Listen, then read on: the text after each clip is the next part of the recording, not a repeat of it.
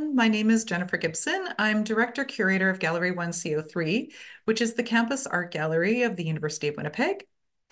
It's my pleasure to welcome you to today's talk with Christina Battle. This event is presented in conjunction with Christina's solo exhibition Forecast, which is on view in Gallery 1CO3 from February 29th until April 12th. The exhibition is an ongoing series that considers the entanglement between environmental, social, political, and economic challenges facing the current moment. With a focus on air quality and weather prediction, video, banner, and sculptural works in this exhibition consider the complex ways in which we both sense and anticipate the climate crisis. So before we continue, I would like to acknowledge that Gallery 1CO3 is on Treaty 1 territory, the heartland of the Red River Métis, and the ancestral lands of the Anishinaabe, Innu, Anishinaabe, Dakota Oyate, and Dene Sulene. Our water is sourced from Shoal Lake 40 First Nation. I want to take a moment to acknowledge the devastation and grief that we are witnessing close to home and around the world at this time. And I want to express solidarity with those who have experienced and are experiencing the violence of colonization, which among many other travesties includes massive damage to our global environment and the air that we all breathe. I want to express my deep appreciation to Christina Battle for bringing her important, impactful work to Gallery 1CO3, which offers our community the opportunity to think deeply and discuss the interconnectedness of environmental destruction with sociopolitical and economic factors. And I want to thank Mariana Munoz Gomez for writing a thought-provoking and contextualized response to the exhibition, which explores Christina's focus on how the climate crisis affects our bodily senses and points to cases of environmental racism. One of the examples that Mariana refers to is Shoal Lake 40 First Nation. We should all be aware that while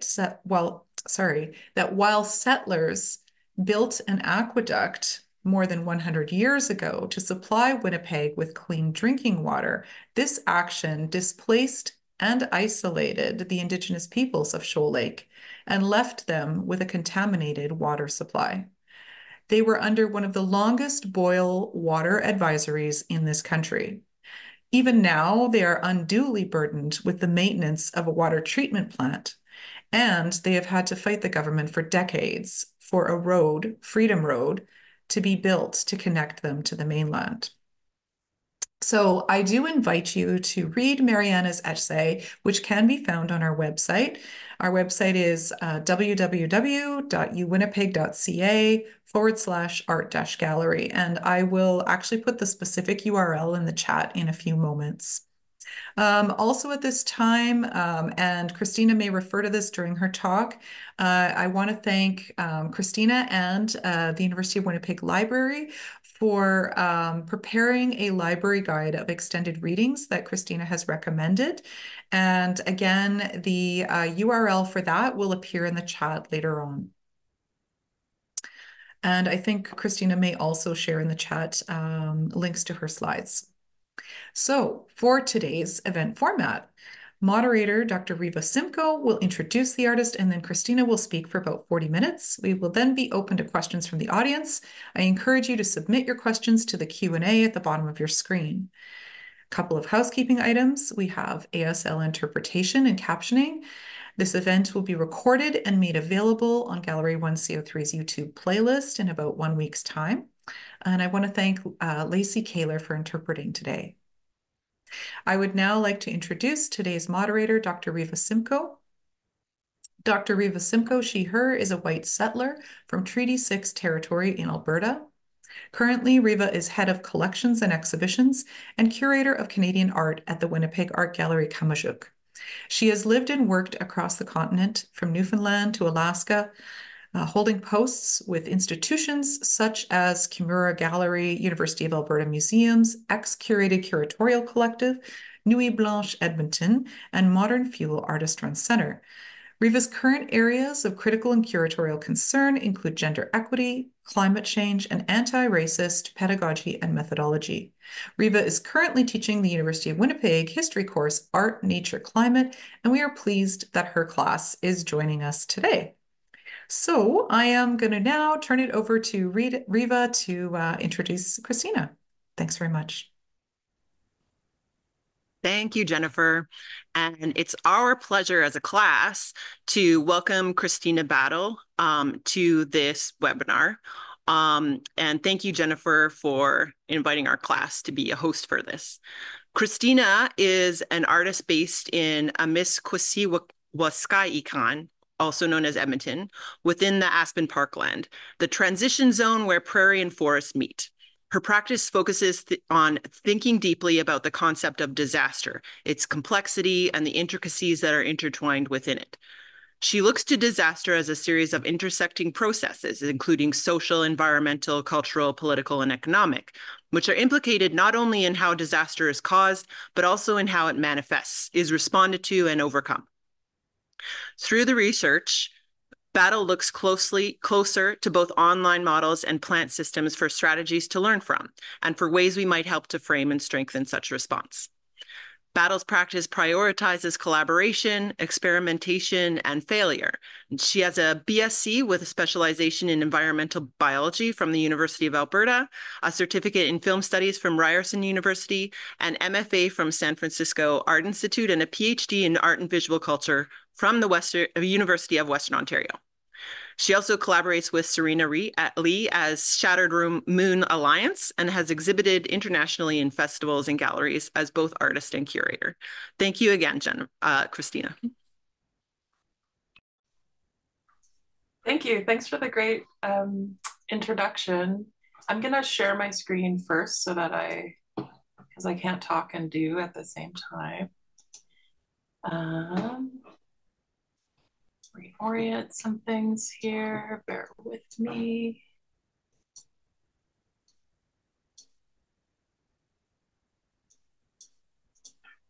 All right, thanks everybody. Thanks Riva for the great introduction, and Jennifer for setting everything up and for the invitation to show work, and Jamie for installing, Mariana for the beautiful text, which I noticed was linked in the chat, and I hope folks will spend some time with.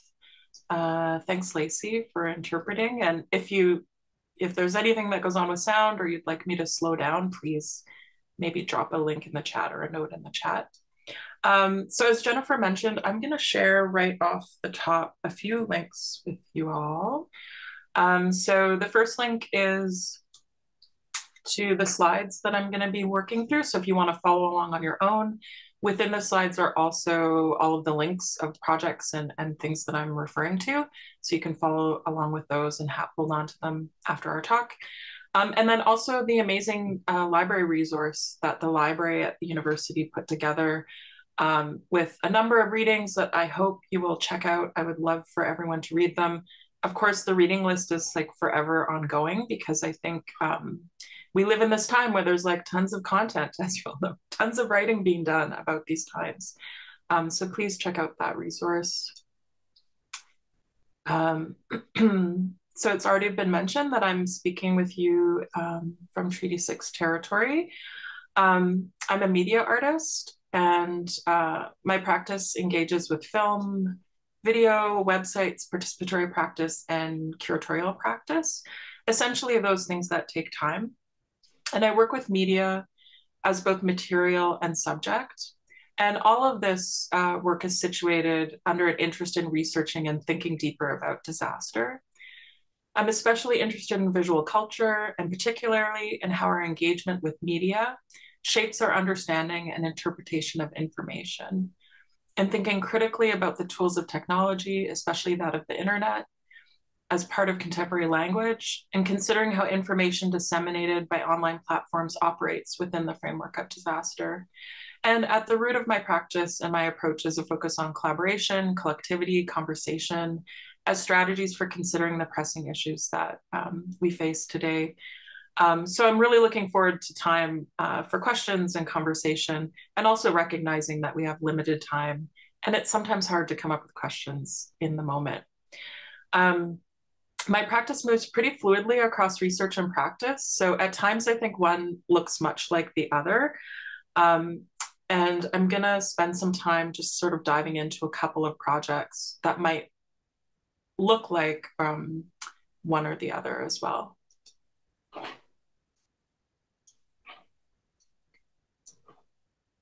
Okay, so to start, I wanted to give you a bit of a sense of where I'm coming from. So Riva had mentioned my undergrad degree is in environmental biology. And that was at a time when that program was new to the University of Alberta and also quite siloed. I think things have changed a lot since then, and hopefully for the better. Much more change to come, I think we would all like. But in terms of how the institution was quite separated in terms of discipline at the time. And I think a lot about how much that experience impacted me and how much it influences my practice to this day. It was really through the research tied to my PhD that I started to articulate the relationship and the role that ecology plays in my practice. It has always had a central role, but I hadn't really had that time to really sit and think deeply about its impact. And through this reinvestigation during my PhD studies, I was able to think through the ways in which my artistic practice deviates from that which I studied within the formal institution of biology, and to expand on ways of considering relationships within and across the natural world. And then also just to recognize that, a lot has changed within the field of biology since then as well. And for me, I think a lot of this difference between thinking of myself as an artist versus a biologist comes from thinking about the role that failure plays in my artistic practice, which I really value engaging with and learning from. So the text on screen are two quotes from James Bridle's book from, I think, last year called Ways of Being. Bridle is a writer that I look to a lot in my work and really lean on. And these quotes are from the introduction and both really resonated. So I'm going to read them out loud so that we all have them in common. All right, this is Bridle. Ecology is the study of these interrelationships, those unbreakable cords which tie everything else. Crucially, those relationships extend to things as well as beings. Ecology is fundamentally different to the other sciences in that it describes a scope and an attitude of study rather than a field. There is an ecology and ecologists of mathematics, behavior, economics, physics, history, art, linguistics, psychology, warfare, and almost any other discipline you can think of. And this overlap across disciplines and perspectives, or this complexity of thought and of knowledge, it really sits at the center of my practice and research. And this complexity is also inherent to the study of disaster. So I'm a media artist, and I've really worked to clarify the way that I define media art over the years. It's constantly shifting. I tend to always define it in an expanded way as one that takes time. And I wanted to clarify this definition before diving into some work, and especially to help situate some of the ways that I come to think about working with seeds and plants as a media artist, by sharing some of John Durham Peters' thoughts on the ways that media both captures and fails to capture time. So these are three separate quotes from Peters. Media, I will argue, are vessels and environments, containers of possibility that anchor our existence and make what we are doing possible. Above all, media capture and fail to capture time, whose fleetingness is the most beautiful and difficult of all natural facts. Media is understood as both natural and cultural. If media are vehicles that carry and communicate meaning, then media theory needs to take nature, the background to all possible meanings, seriously. And I really appreciate this expanded definition that Peters offers and the possibilities for considering media in this way. It really helps, I think, situate where my practice is coming from. So a core part of my work and research looked to plant and online systems as a way to consider strategies for how we might look to and learn from the complexity of disaster, as a way to reconsider social relations. In an overall sense, right now at least, my approach is to consider how these three areas of focus, so disaster, the internet, plants, share common elements such as community, connection, complexity, and the social. And for our purposes today, I'm going to focus on projects that projects and research that center more directly around plants.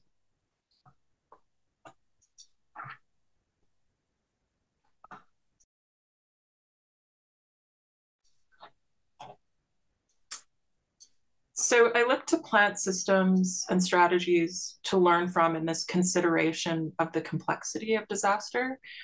Ultimately, much of my work comes from spending time with and thinking about plants, whether the work is directly engaging with seeds or plants or not. And I've learned a lot from this ongoing seed saving project called Seeds Are Meant to Disperse. The seeds are offered as trade or gift. And through this project, I spend time thinking about issues related to food security and sustainability, species diversification, seed copyright, climate change, urban renewal, and anti-capitalist forms of exchange. I look to both plant systems and systems of technology to think more about notions of spread. And one goal of this seed saving project is to engage with this notion by disseminating outwards from the garden as a form of community building. And the thinking at this project really does inspire much of what I do, whether the work is about plants and seeds or not, really sits at the center. And the website is there, so you can access more information about the project, or if you're someone who's looking for seeds, we're kind of coming up to that season, at least geographically, where most of us are situated, where it's time to kind of think about what we might plant for the summer. If you'd like some seeds, there's on the website a list of all of the seeds that I have available. Drop me an email. The project is going through a bit of a change this year for an exhibition that I have upcoming at Fab Gallery, which is here in Edmonton. So that will launch in June, which is a little offset from usually when folks who start interested in seeds. But drop me an email if you're interested. Also, all of the how-to guides and how to get started with seeds and plants are also available for download on that site. And I mentioned that my research is interested in looking to models of the internet, especially the ways that distributed networks function both online and off, how they shape and build community, and how that model might offer strategies for tackling larger social and political difficulties. So this is an image of a mesh network, and in a mesh network, it's a distributed network where each user connects and supports the next. So each of these blue dots essentially is a node with a group of users or a single user, and each of them are able to support one another. And thinking through this form of the distributed network really influences my seed saving project in a number of ways. I see both as really inherently aligned. So that is seed dispersal and dispersion and distributed networks. And offshoots from the seed saving project are often art projects in their own right. They take the form of book projects and how-to guides or participatory projects. And one of the things I think a lot about with the seed saving project is responsibility and how to shape circumstances for gifting and receiving seeds in responsible ways, for sharing knowledge and information, and providing opportunities for others to participate on their own time and terms. And all of these are some examples of some of the how-to guides. They're all available on the website if you're interested. My practice is deliberately responsive and tries to engage with response as a framework. I appreciate the strategies of failure, reflection, and adaptation. And my approach is to try and kind of throw things out there along with a sense of care to see how it goes, to learn from it, and then to try again. So my PhD, which was mentioned, is in art and visual culture. It's a studio-based PhD. And as a practicing artist, it was really important to me to do as a part of my research. And I've been focusing deeply on engagements of this sort of doing since my PhD was completed. So my dissertation, I defended it in January of 2020, which, as we all know, was sort of when COVID was starting to move across the globe. It's a bit strange, and it was a bit strange, continues to be a bit strange, to have been thinking really deeply about disaster and crisis, and then to sort of put this document out into the world just at this moment when we were all collectively going through disaster and crisis in quite visible and affecting ways. And so since then, I've been working to develop works that think through some of the ideas that are situated within that document. And a lot of this recent work has been driven by this idea of doing things together as a part of response. And because of the pandemic, I've really been interested in thinking about what it means to do things together at a distance. Recent years have allowed me to really dive into thinking about online networks in new ways from that I had been prior to defending that dissertation. So I want to also point to a bit of context for how I see this work situated in an artistic or historical sense. I come to consider participatory practice through extending back toward the Fluxus movement. I use prompts and instruction sets to engage with participation, as well as to consider algorithms and their impacts on the online spaces we spend a lot of time existing within. On the right is a piece by Yoko Ono from 1961, which I've prompted and performed a number of times along with others as a part of my seed saving project. I'm going to read it because it's lovely and it'd be great for everyone to know about this work. It's called Painting for the Wind, and the instruction reads as follows. Cut a hole in a bag filled with seeds of any kind and place the bag where there is wind.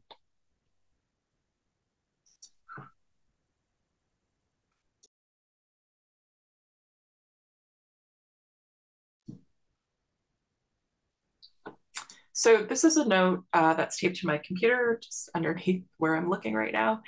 And it's taped there as a sort of a reminder. I use repetition a lot in my work and see it as an important strategy. So a number of projects are classified as sort of ongoing as a way to further think this through. And I also think about repetition in relation to failure, in trying and then trying again, trying again. And as I go through and introduce a couple of works, I'm hoping that we can collectively keep some of these ideas in mind. And I hope that they will give some insight into my approach and thinking. So working with seeds and plants means paying close attention to a number of things: responsibility and the potential that each seed holds, time to seasons and what timing is right for seeds and plants, the time it takes to thrive and produce seed, adaptation, how seeds and plants thrive and don't thrive under certain conditions, and how the ability to both pay attention and adapt to such needs. Sustainability, how seed quantities shift given multiple circumstances, whether it be weather, climate, insect, soil, time, space. And how working with others or working with community also means paying close attention to these same things.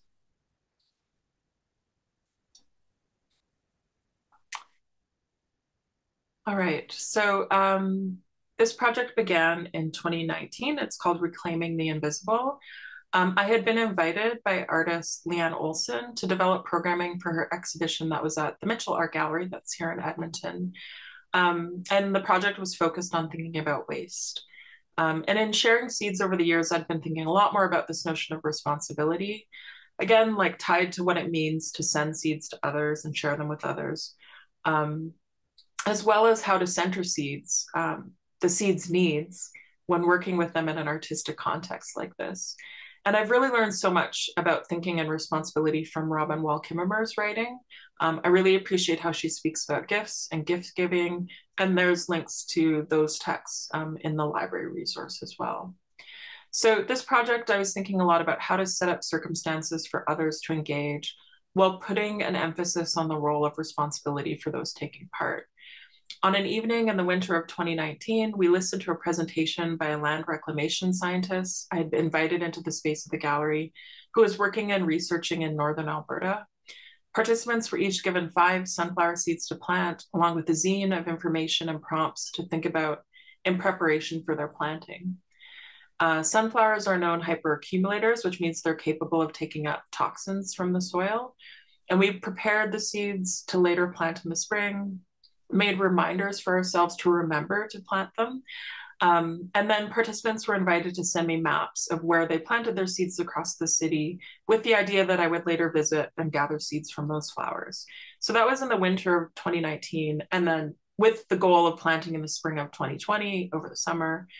And the project kind of fell to the wayside a little bit because of the timing of spring and summer coincided with the starting of truly the pandemic here in Edmonton. So I revisited the project in 2023, which is what's visible on screen.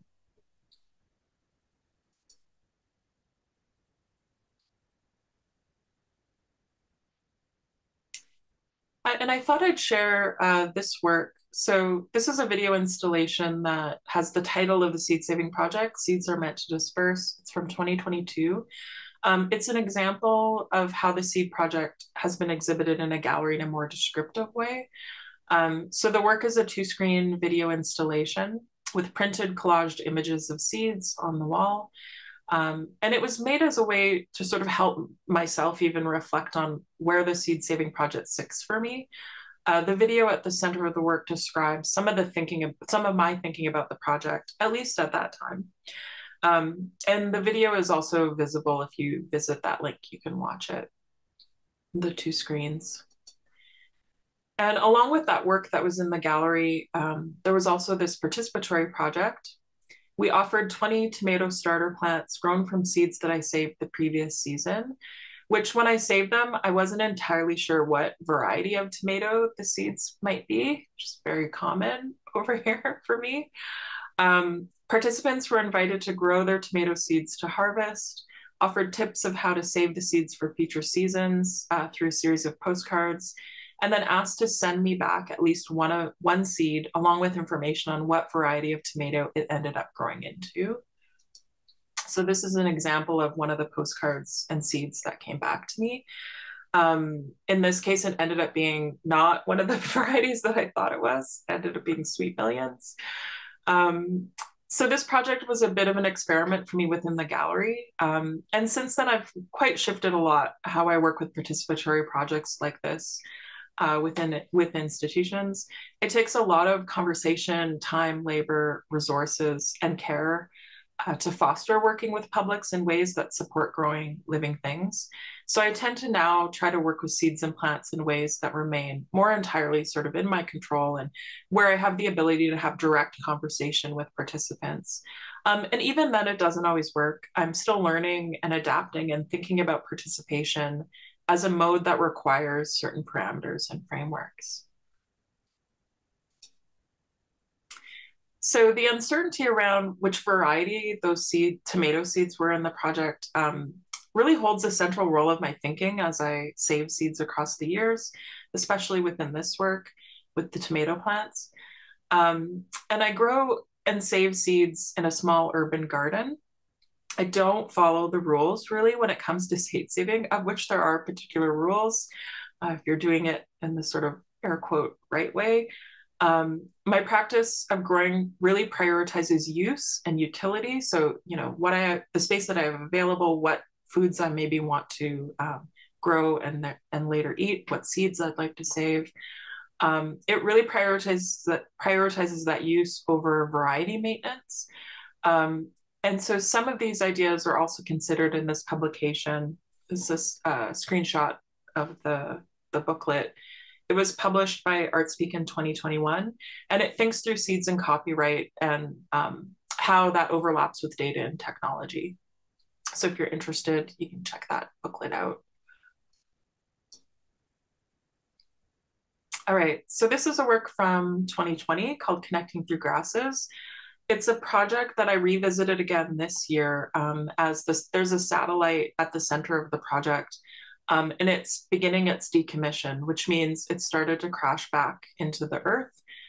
So it's slated to crash back into earth, which I know is like just such a weird thing to sort of say off the cuff, but sometime this year or next year. It's always expected that the satellites, this is what ends up with them. They always crash back to Earth at some point. But this particular one, Terra, had been circling the Earth for quite a bit longer than anticipated. But soon the participatory that is attached to this work won't be able to be performed again. So I've been revisiting it this year with sort of this anticipation that this is the end of this project. So I'll read from the description of it. Looking to prairie grass ecosystems, as well as the technologies that map and reflect the diminishing biome, Connecting Through Grasses considers how we might both map and define prairie boundaries anew.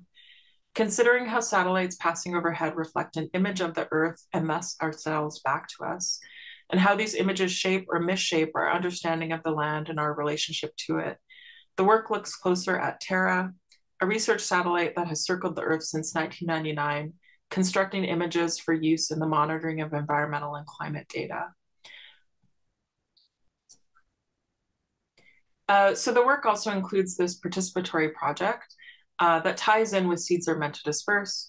It consists of grass seed packs, which I send out to participants by mail through a website. And the project is solely for those living in the prairie region, so defined colonially by the provinces of Alberta, Saskatchewan, and Manitoba. And participants are asked to map the locations of where they plant their seeds on a collective map on Google Places. That's the screenshot on the right. And also this link on the bottom.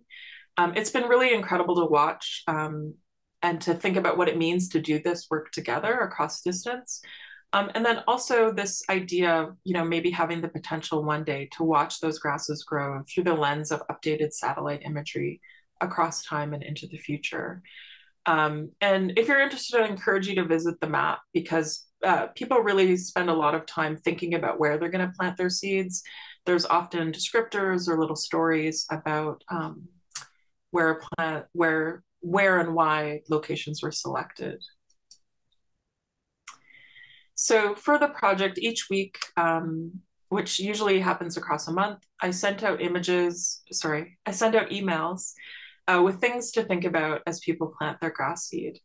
The emails touch on issues related to borders, colonization, environmental loss, and across the region, and our relationship to images of the areas captured by satellite technology. And each week, I also sent timetables for when the Terra satellite would be overhead, along with prompts to help think about what it means to be under the satellite's view.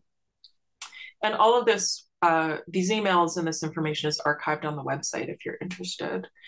I'm currently reworking this project, so without the Terra satellite, I'm still really interested in the way that the project unfolded, in the ways that it kind of brings people together to plant grass seed across the prairies, but also the stories and the information that's shared as people plant those seeds. So in the exhibition that I have coming up in the summer, this project will be reworked.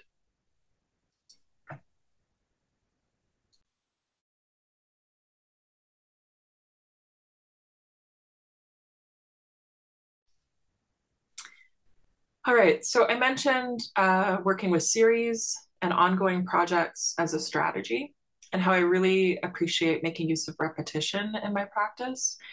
I work with ongoing projects as a way to approach these recurring questions from multiple angles and to help spend time really thinking things through, like trying to think things through deeply across time. So this ongoing project is called Forecast. It considers the entanglement between environmental, social, political, and economic challenges facing the current moment. It acts as a sort of umbrella for a number of works that includes both artistic and writing projects.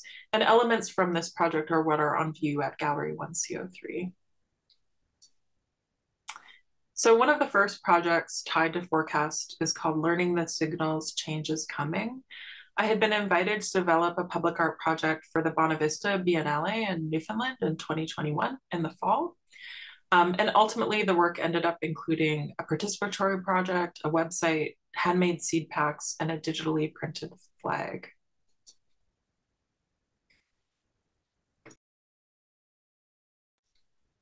So the project for me began during that summer when I invited those living across the island and area to participate in an online survey to help me learn about the region as I was researching and learning about strategies to predict the weather.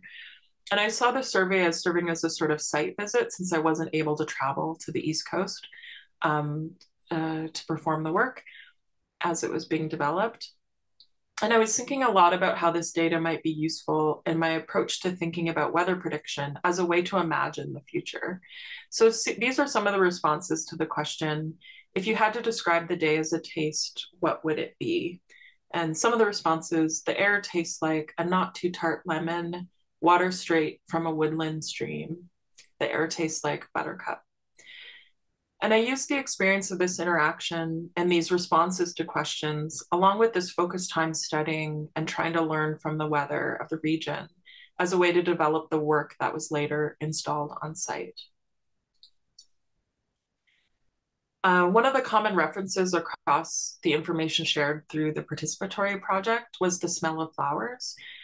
So in this iteration of the project, on-site visitors were offered a custom-made seed pack with information on how to predict the weather, seeds to plant both on-site and as they crossed the island, and an instruction set with prompts. That's the image on the right here. Along with this flag that was demarcating the location that read, "The air will smell like flowers." And flowers at the center of this project are known to be quite hardy and able to withstand disruption, which is critical for the future of the region, expected to be one of the most hard hit because of climate change. Yarrow and harebell are both natural to the region, and both are flowers that thrive after disturbance. Given the state of natural disasters felt across the region, even since the project was launched, it's been in the news quite a fair bit, I've been thinking a lot about how these plants might continue on into the future. So this is an image from The Air We Breathe, which is the work that sort of occupies the biggest footprint in the gallery at 1CO3. And ultimately, I also see it as being under the umbrella of the overall Forecast project. The Air We Breathe is an expanded experimental documentary that thinks through the complexities of air pollution by weaving together themes of environmental catastrophe, environmental racism, cultural and political shifts, and conspiracy.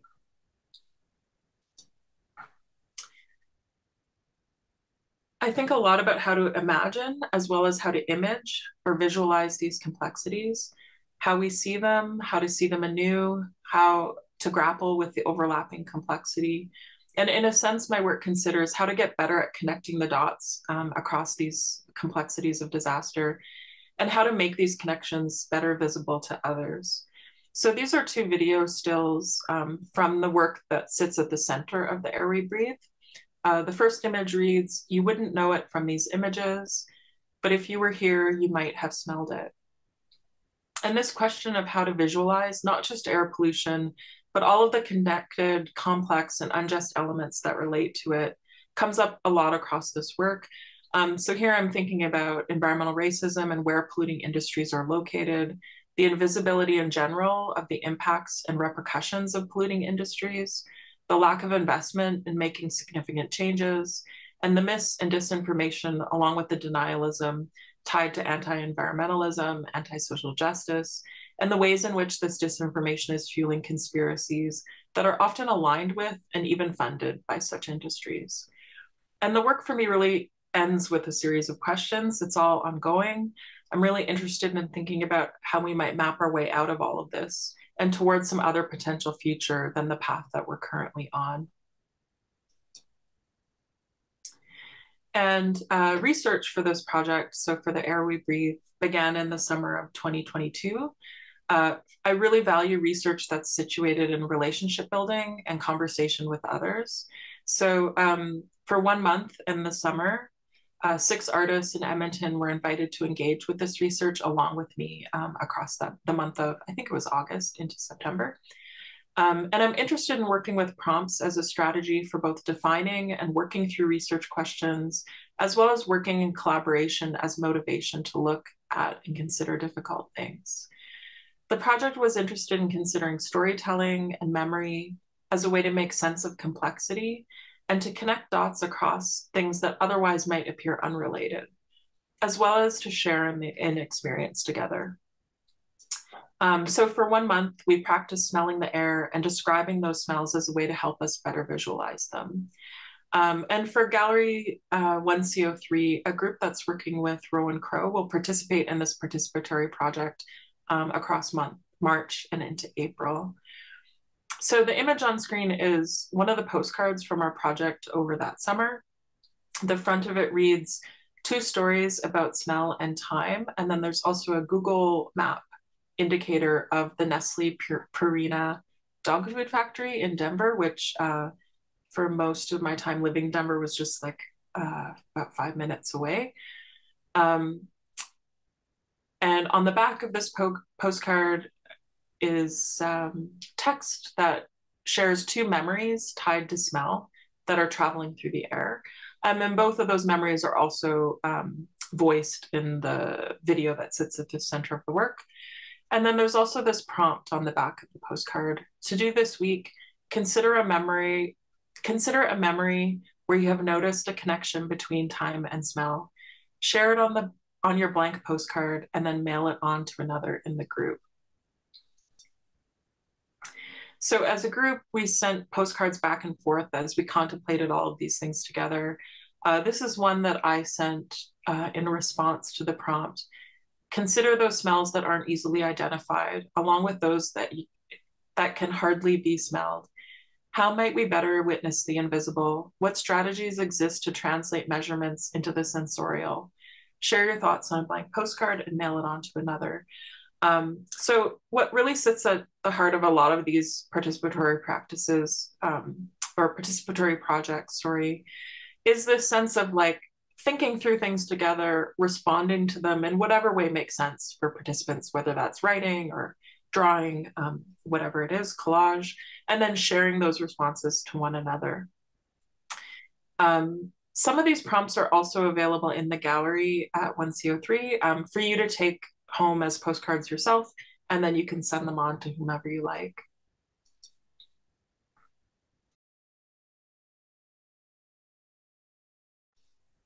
So while the group with Rowan Crow's class is going to spend more time monitoring the air quality across March, visitors to the gallery are also invited to participate and to practice describing the quality of air and help monitor the PM 2.5 values in Winnipeg across the exhibition's run. So there are postcards available for you to pick up in the gallery, and you're prompted to consider, how would you describe the air quality of the air outside today? For example, how gritty it is, how humid it is, how hazy, how much pollen or other particulates sort of feel or you're sensing are present. And then you're also asked to describe, if you had to describe the air as a taste, what would it be? To translate those responses in language or drawing or whatever is appropriate for you. And then also to record the PM 2.5 value of the day. And PM 2.5 is the fine particulate matter that's in the air. So it's usually like a mix of smoke, emissions, aerosols, and it's one of the sort of great indicators of the amount of toxins or problematics of air quality on a particular day. We here in Edmonton are having like really a not great air quality day today, which is, how it often is, but it's also maybe appropriate for this conversation. All right, so I feel like I've been talking for a long time, and I wanted to end on something that I've been thinking a lot about lately, as I'm sure many of you have also, and that's climate grief and anxiety, especially as, I'm talking about these things that are quite heavy and very real for so many. We're all experiencing this and being affected by it.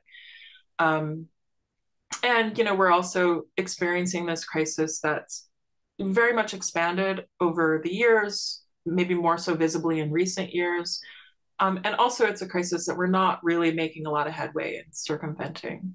So I thought I'd end with this quote by Natasha Myers from her How to Grow Livable Worlds, 10 Not So Easy Steps texts. It should be in the library resource if you'd like to read the entire text. I'll make sure I find a link if not. And here is the quote from Natasha Myers. Yes, there are apocalypses already ongoing all around us. The decimation of the boreal forest to extract bitumen on stolen Indigenous land in Canada is one such apocalypse. But giving in to apocalyptic thinking is itself a kind of exit strategy, an easy out. Ruin porn thrives on this narrative of a world without us. And I really hope that my work and the work that's in the gallery is read and seen within this context of being really invested in trying to imagine other pathways or tangents or ideas out of this path that we're currently find ourselves on.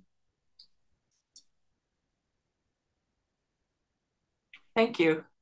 I would love, obviously conversation really sits at the center of this work. I would love to hear what folks are thinking or questions that you might have come up with. Again, recognizing I know it's not easy to always like come up with a question in the moment.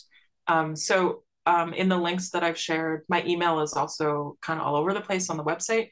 Please feel free to email me if you have a thought or a question later on.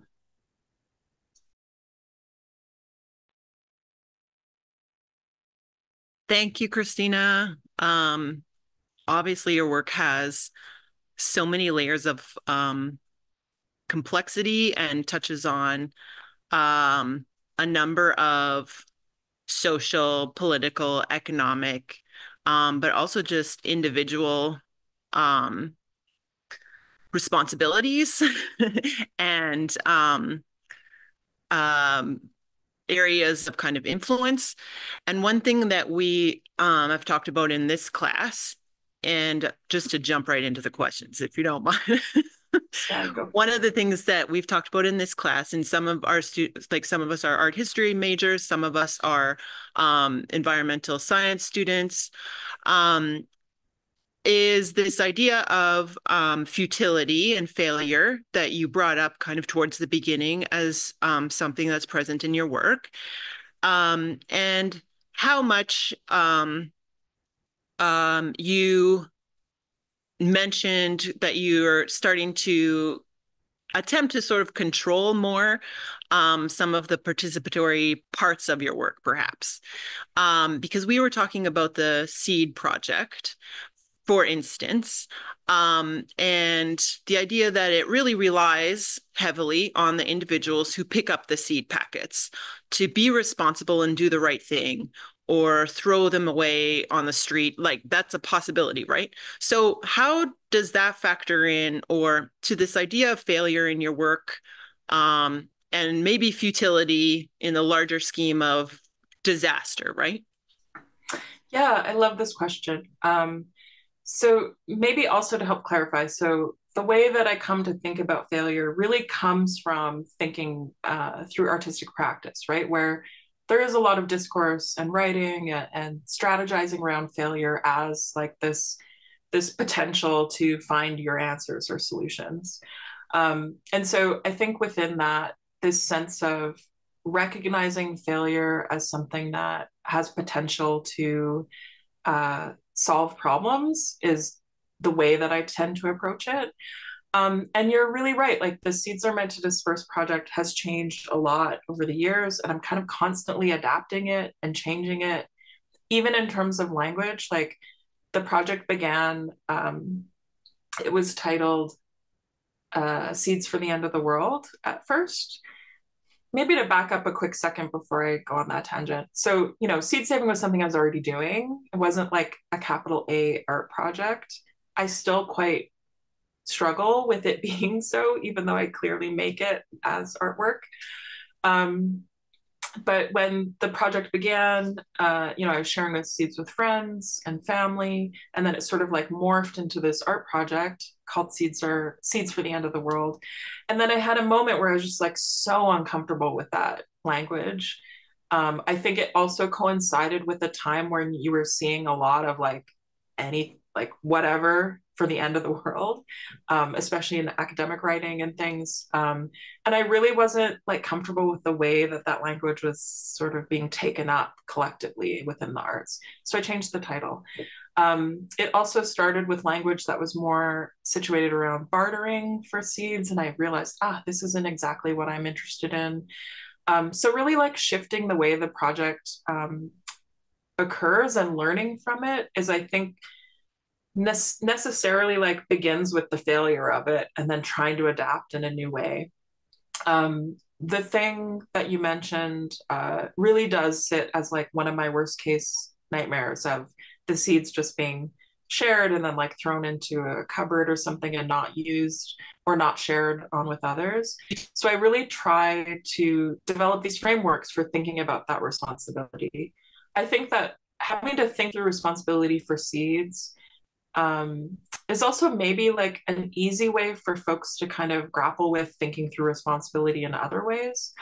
And I try to weave it into the project. I certainly don't have all the answers, but I think like even just having that conversation of like what it means if you don't plant that seed or you don't share it with someone who will, because truly, you know, it's hard sometimes to do this work, right? We often, I think, are excited about doing things and then we don't have the time or capacity to plant those seeds.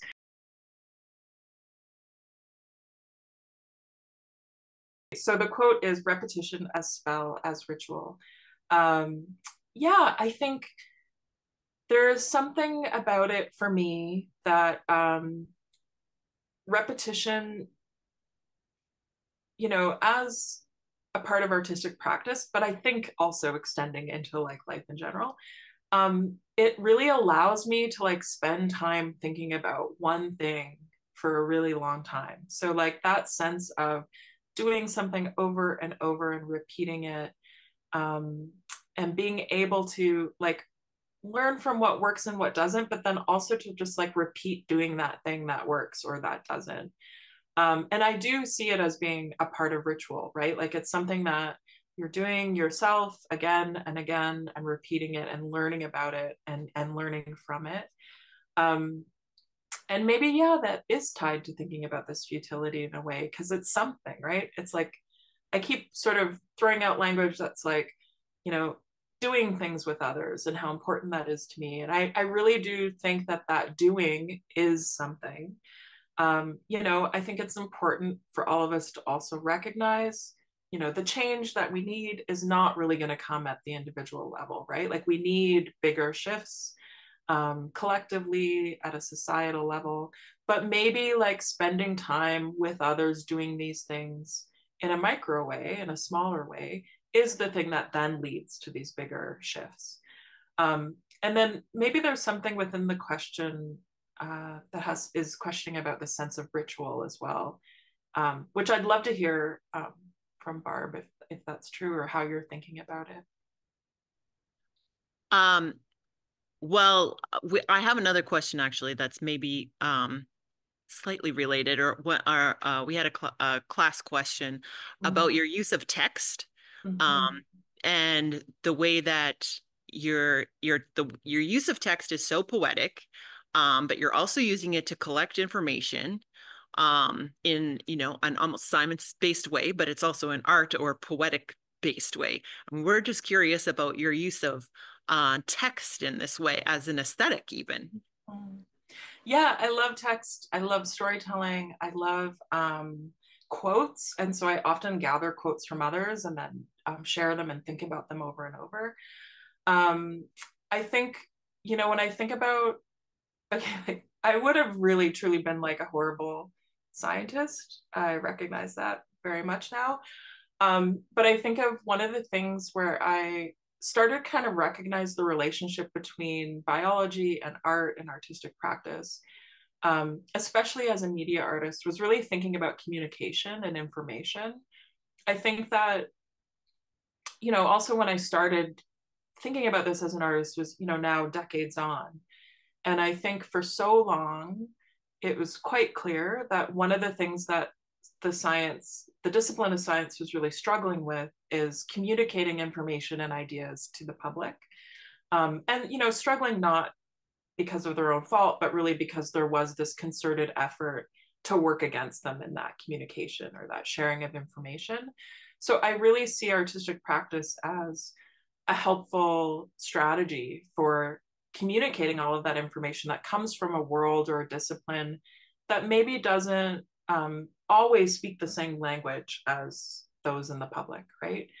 And so I really see my use of text as a way to disseminate information and maybe translating ideas that, you know, are often written in a particular language within the realm of science into a language that maybe is easier to digest for some, or at least for myself.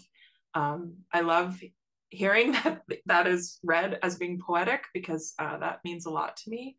But I think it really has to do with that translation and again, that distributed way of thinking, right? Of like spreading out as much information as possible so that others can pick it up and translate it in their own way or speak to it in their own way.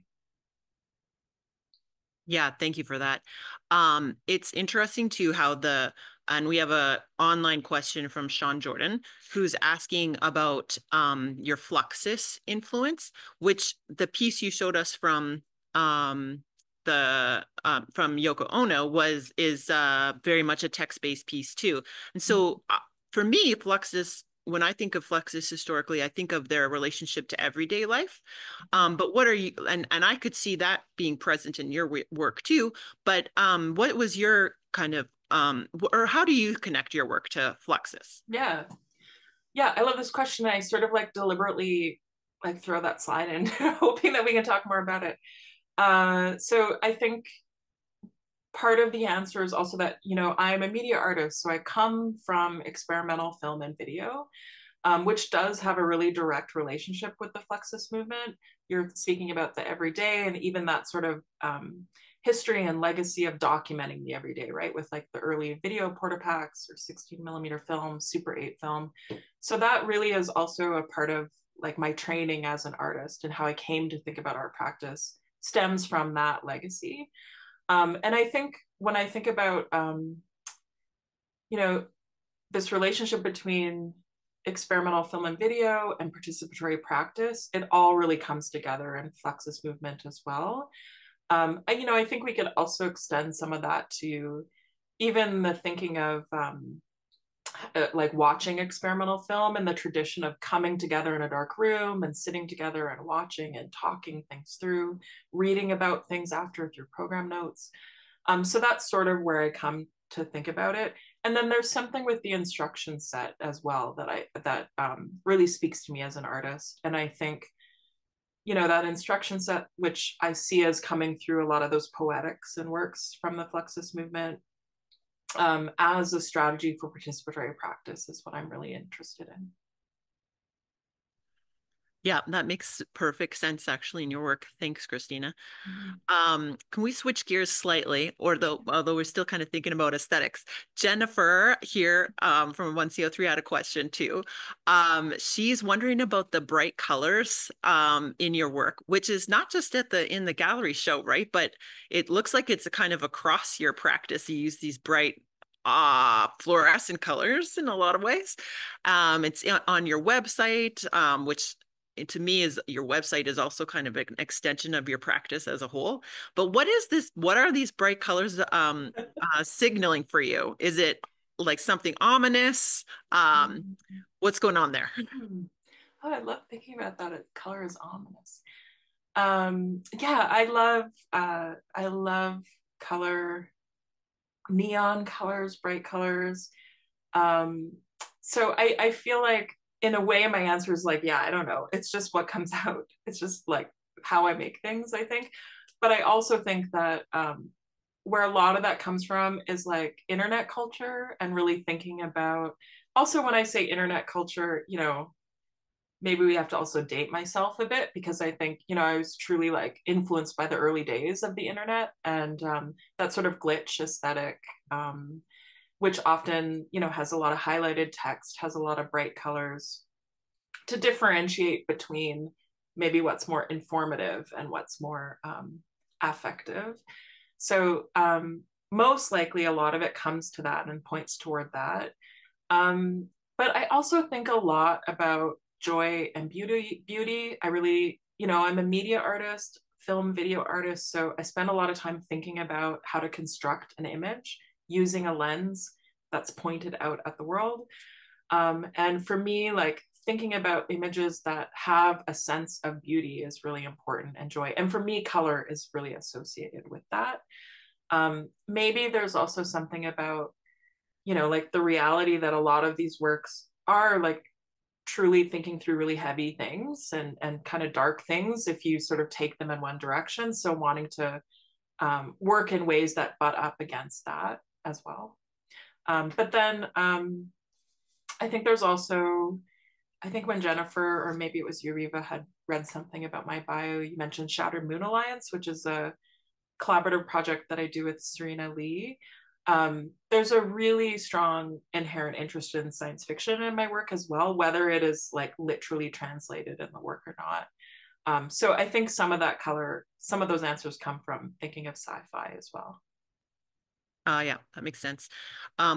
we probably have maybe 1 minute left.